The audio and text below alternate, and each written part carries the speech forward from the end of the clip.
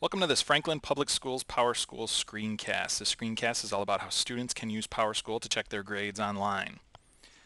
To get to the exact address to log into PowerSchool, you can type this into your web browser, http://ps.franklin.k12.wi.us. If you don't go in that way, you can go in from our district webpage. You pull up the district webpage. At the top, there is a menu, and one of those menu choices is PowerSchool. When you mouse over PowerSchool, the first choice below it says Login for Parents and Students. You can click on that, and that will take you to this login screen. For students to log in, your login username is the letter S for student, followed by your 6-digit ID number. This will never change the whole time you're in the Franklin School District, so your username will always be the same. Your password will also always be the same. Your password will be 4 randomly assigned numbers. These were sent home in a letter when we first went online with PowerSchool a few years ago, so if you checked your grades online last year, it's the same number. You can check with your parents to see if they still have a copy of that letter. If they don't, you can check at your school with one of the building secretaries, and they can look up what your password is. So here I am logged into an account. Let's talk about how this is set up. At the top is the navigation area. So these are all different pages in PowerSchool. We'll go through those in a minute. The PowerSchool logo, no matter where you navigate to in the site, you can always click on the PowerSchool logo and it'll bring you right back here to the grades and attendance, to this start area. Looking at the grades and attendance page first, when we look, we see that this is the 2 most recent weeks of school, and this shows your attendance. So for this student, it looks like last Wednesday the student was out ill. If there is any kind of absence, there will be a letter code in the box, and those letter codes match up down here at the bottom on the legend. So it tells you why the student missed class. Here it says that the student had an unexcused tardy, so for whatever reason that student was late there. And if you noticed, some classes, depending on what grade level you're at, they may have a dot in the box. If there's a dot in the box, that means that that is a day that that class does not meet. Some classes are every other day, so those dots hold that place. Over here you can see the different course listings. It lists the course as well as the teacher. If you are at home, you can click on the link for the teacher, and that should launch your email at home. If you try to click on this at school, that will not work. We don't have email set up on the school computers for students. There is also a little tiny PowerSchool icon located next to the teacher's name.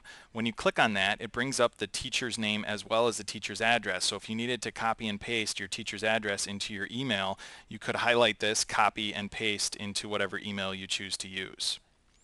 So those are the class listings. Here next you see the different terms. We're in quarter 1 right now, and it shows for this student what their current grades are for their courses. We'll go into that in a second. Here are the absences. It says when a student missed a particular class, and the tardies, and it also says when a student missed a particular class. In PowerSchool, you can click on anything that is blue. That will take you to a page with some more information. So if we look at this and we go into this student's class by clicking on the grade, it takes us in so we can see the class score detail page. Now on this page there's a bunch of information. There's the name of the class, there is the teacher, the period or the class hour that it meets, and the final grade. It says final grade, but really this is just the current grade that is factoring in all these assignments down here. It's only really final at the end of the term. Teachers will have a section description here. This says information about the class. It might say how they grade or what their grading policies are, or late work collection policies are. And then down here are the actual assignments.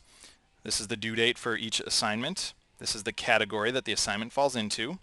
This is the actual assignment, and this is a new feature in PowerSchool. They have codes, and there's a key for these codes down here at the bottom. So for this particular student, this assignment is marked as an M, which means that it's missing, and we can also see that it's missing because it has a 0, so the student has not turned this in yet. There are 2 assignments that are labeled missing right now.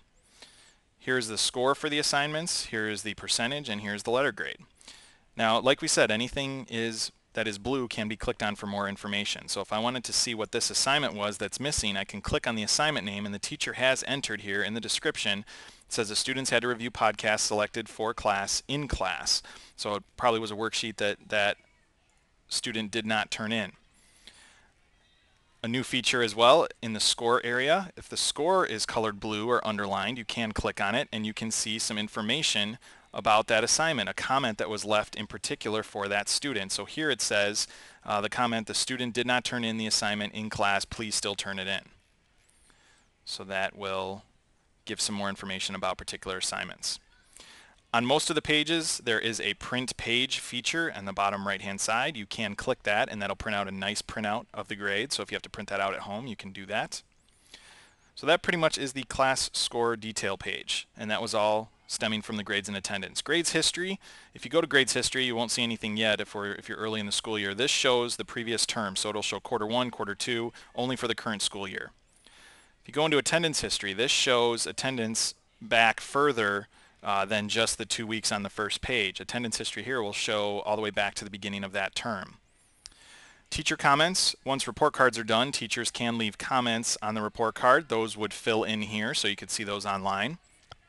And these last 3 pages we're currently not using: school bulletin, class registration, and the My Calendars page. So let's go back by clicking on the PowerSchool logo to the start page. One other thing to mention, when you are looking at a particular class, if we go back into that class that we were looking at earlier, at the bottom of each class it says when the teacher last updated those grades. So these grades were last updated on 9/16. So that's one thing you always want to check if you're waiting for teachers to put assignments in. You do want to check that. Please do know though that teachers have 2 weeks to put an assignment in after it is collected. So if you turn an assignment in today, it should be online within 2 weeks. So please do be patient with that, or you can check with your teacher if you have questions. That is pretty much it. The last thing I will show you is whenever you use PowerSchool, whether you're at school or at home, you want to get in the habit of clicking this log out button up here on the top right. Don't just close the window. If you do just close the window, the next person to use the computer could technically get into your account. So do make sure you click on log out, and that will close out your session. Thank you so much for watching this. We hope you enjoy using PowerSchool, and we will get more information out if we need to. Thanks.